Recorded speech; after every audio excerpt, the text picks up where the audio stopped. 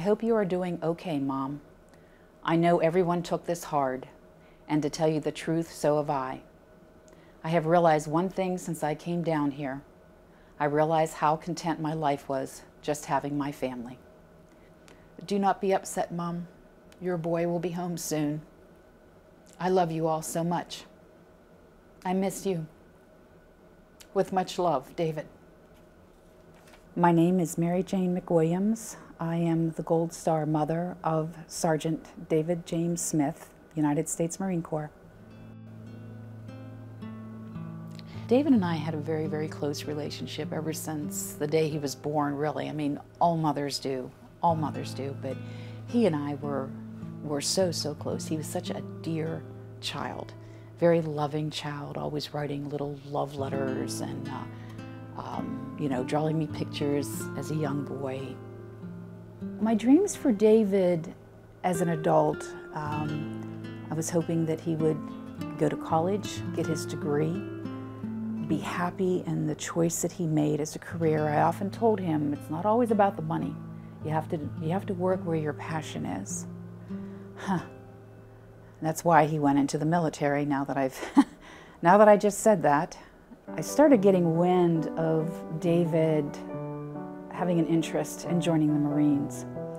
I chose to ignore it because it was not something I wanted him to do. I was terrified. It took me a while to accept it, but I have to make this clear, the whole time I was enormously proud of him, enormously proud. Just selfishly, I wanted him out because I didn't want anything to happen to him. When he left for Afghanistan, our goodbye was heart-wrenching. I swear he knew. I swear he knew something.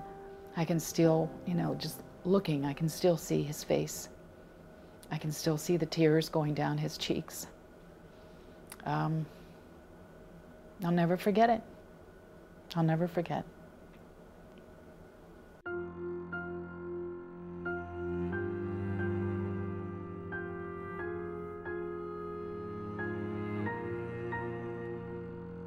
We were put on the plane to Germany.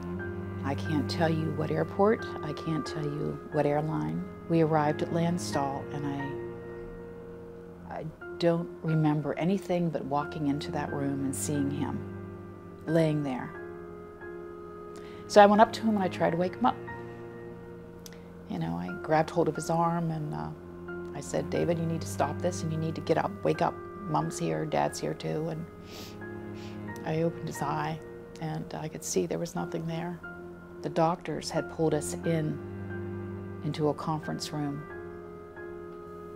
and they told us that he was gone.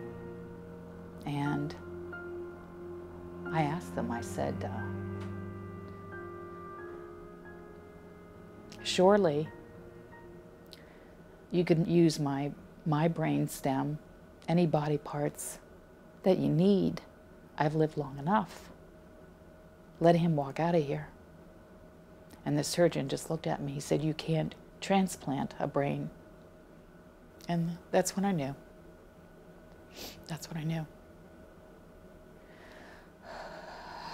I guess when I realized the only thing I wanted to do was just look at him. I looked at his feet to make sure he'd taken care of his feet. I looked at his eyes, his face. I just wanted to touch him. My heart was broken. My heart was broken. And I knew I had to break the heart of his sister and his brother, let alone our large extended family. The natural order of things, of course, is for the parents to go first. So when a parent has to bury their child, there's no rhyme, there's no reason, there's no logic, there's nothing that can explain it away, help you. It's so very difficult to describe. It just shouldn't be. It just should not be. David had made the decision to be an organ donor, so I was his executor of his will.